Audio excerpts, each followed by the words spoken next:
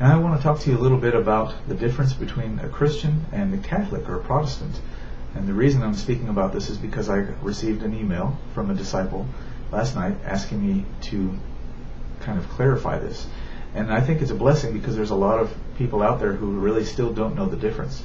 And so I'm going to try to be as brief as possible. I'm not going to go into a lot of detailed explanations here in this video, but I will be available for you at my email address, which you'll find below in the information box, if you have any questions. Okay, I'm a Christian, a minister of the gospel of Jesus Christ, and I'm here for you.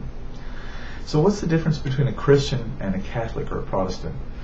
Well, first of all, I say Catholic or Protestant because Catholics and Protestants are part of the same family, and I know that that's going to cause a lot of eyebrows to raise, but yes, Catholics and Protestants are part of the same family. The word Protestant means someone who is a protester, and the reason that Protestants are called Protestants is because they are protesting against various of the doctrines and practices of the Roman Catholic Church, which is called the Mother Church to them. The Roman Catholic Church was instituted in the 4th century under Constantine, who declared Christianity to be the official religion of the Roman Empire at that time. But what most of the world doesn't know is that it wasn't Christianity from the Bible. And this is my Bible. If you speak English, the King James Bible is the Word of God, and this is my King James Bible. It is the Word of God.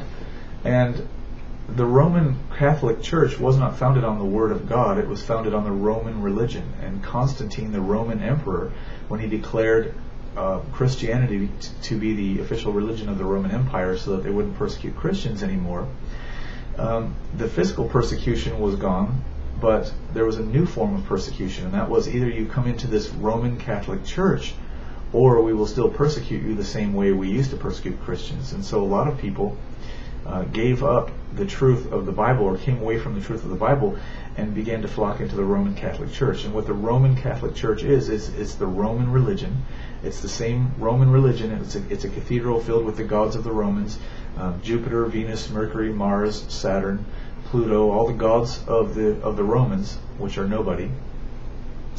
And what they did was they took names from the Bible, like Jesus, Mary, Peter, Jude, Paul, and they took those names and they put them on the Roman statues that represented the Roman gods in the Roman cathedral, and they called it Christianity. And they have their papacy, which is totally against the Scripture, and they have all these things that are not found anywhere in the Bible, like the Rosary, the holy water, the sacraments, the popes, the costumes, the stained glass windows, the Trinity.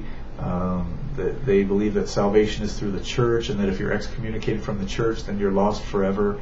All these things that Roman Catholics believe and teach, these are not Christian doctrines. These are Roman doctrines, and they've just been given names that sound like the Bible to fool people into thinking that it's Christianity, but it's not Christianity at all.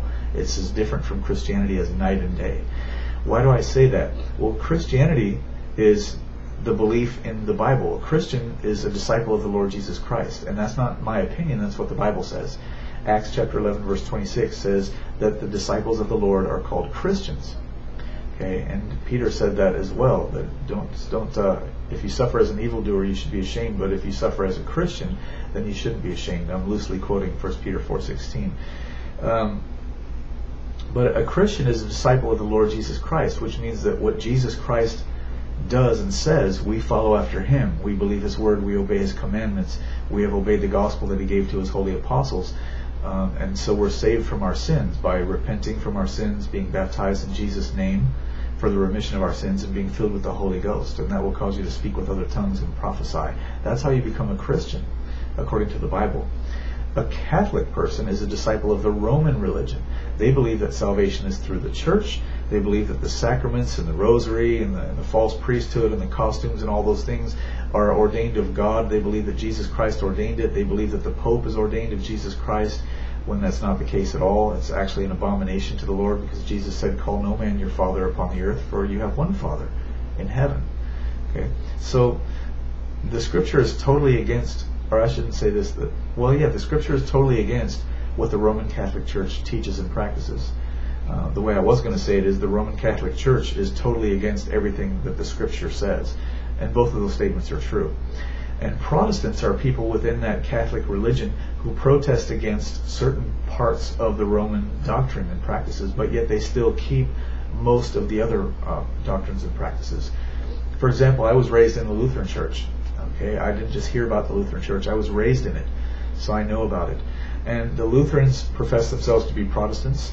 They say that they're not Catholics because they protest against the doctrine of the Roman Catholic Church that states that salvation comes from Mother Church and that there's no salvation outside of the Roman Catholic Church. Well, Martin Luther discovered by reading the Scriptures that salvation is by grace through faith in Jesus Christ. And so they separated themselves from the Roman Catholic Church in that respect. And Lutherans are separated from the Roman Catholics in that respect, but they're also bound with the Roman Catholics in many other respects because they believe Roman Catholic teachings and keep Roman Catholic festivals that are not anywhere in the Bible. They believe in the Trinity, which is a Roman Catholic teaching which is not found in the Bible. They keep the Christ Mass festival, the Ishtar festival, all the festivals of the Roman Catholic religion. They have confirmation, they have costumes, their ministers graduate from seminaries. All those things bind them together with the Roman Catholic religion because they're part of the same family. It's just that they call themselves Protestants because they protest against certain of the doctrines and practices of the Roman Catholic Church. This is the case with every Protestant denomination. Every Protestant denomination has its particular places where they protest against certain doctrines and practices of the Roman Catholic Church, but at the same time, every Protestant denomination has most of their religion based in the Roman Catholic religion and doctrines, and separate themselves from God by their decision to reject the Word of God and go rather after the traditions of the Roman whore. And I call her a whore because that's what the Bible calls her. Jesus has a name for that system of religion. He calls her Mystery, Babylon the Great, the mother of harlots and abominations of the earth. A harlot is a whore. Okay, mother of harlots and abominations of the earth. If she's the mother of harlots, that means that she has daughters that are harlots. And this is the Roman Catholic religion and her Protestant daughters. Okay, they are all separated from Jesus Christ because they have names that are not Jesus Christ and they have doctrines that are not of Jesus Christ. And the Scripture says, if any man come unto you and bring not this doctrine, if any man come unto you and bring not this doctrine, receive him not into your house, neither bid him Godspeed. For he that biddeth him Godspeed is partaker with him of his evil deeds. So those that are not in the doctrine of Christ are not Christians. They're not in the faith of Christ. Christians are those who are disciples of the Lord Jesus Christ, and that's the difference.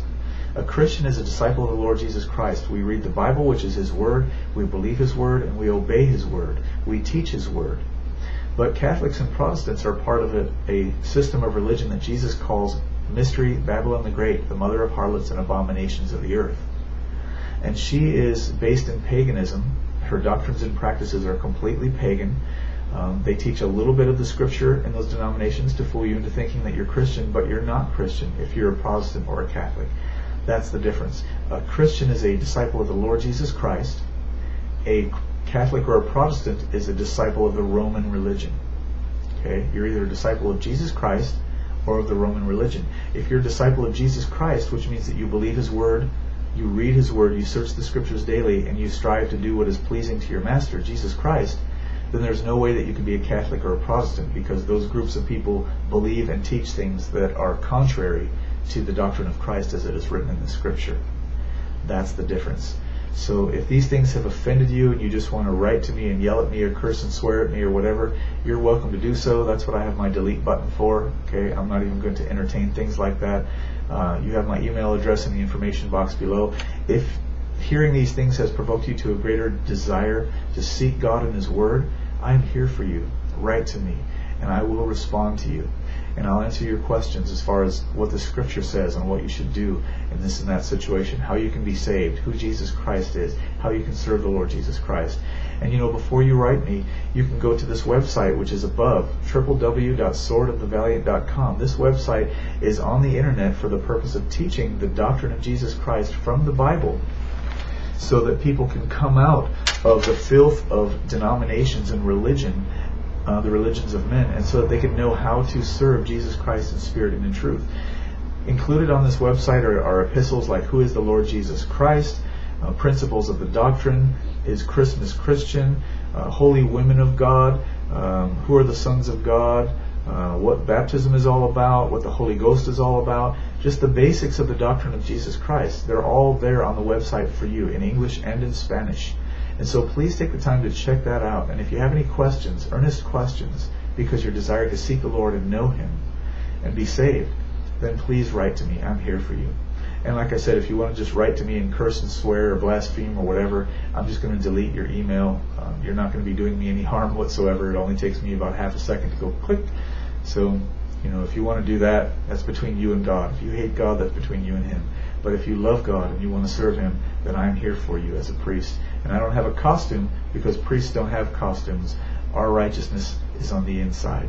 Blessed be the name of the Lord. Jesus Christ is our righteousness, those of us who are part of this royal priesthood. And I want you to be part of this royal priesthood too, so that you can say of yourself, I am part of a peculiar people, a royal priesthood, a holy nation. Blessed be the name of the Lord.